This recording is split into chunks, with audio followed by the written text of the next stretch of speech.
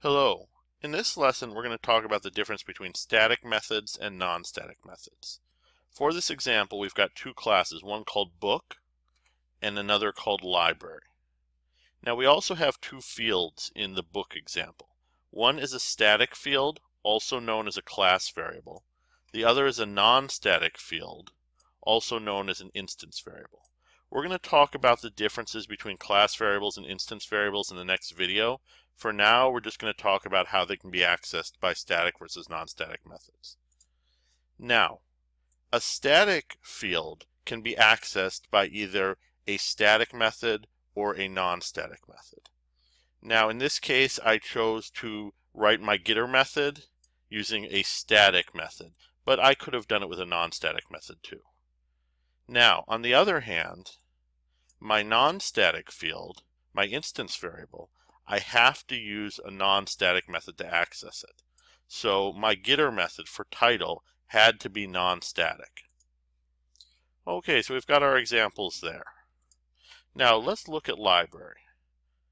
Now I'm making an instance of a class, an instance of the book class, and an instance of a class is also called an object, called Mythical Man Month. So I'm creating a new book with the variable name Mythical Man Month, and I say equals new book. So I'm creating an instance of that.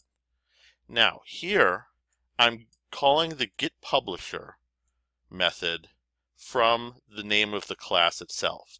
This is legal to do if this method is static. I couldn't do this if this method was non-static. Now here I am calling getPublisher, and I'm calling it from the instance of the class. This is also legal with a static method. Now let's look down here. Here I'm trying to call getTitle. GetTitle is a non-static method. This is not legal to call a non-static method from the name of the class itself. On the other hand, it is legal to call a non-static method from the instance of the class, or the object that I created.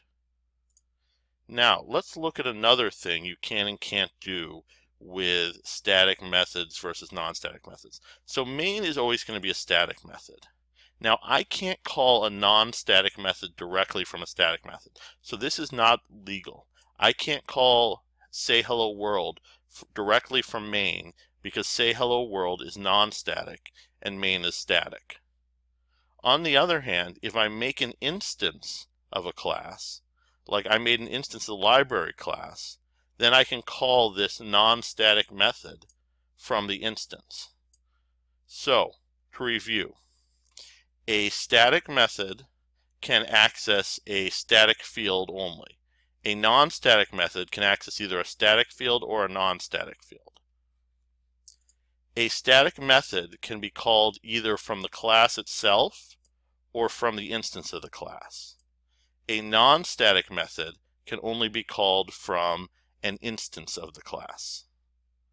And if we want to call a method in the same class from a static field, and the method we are calling is non-static, we can't just call it directly.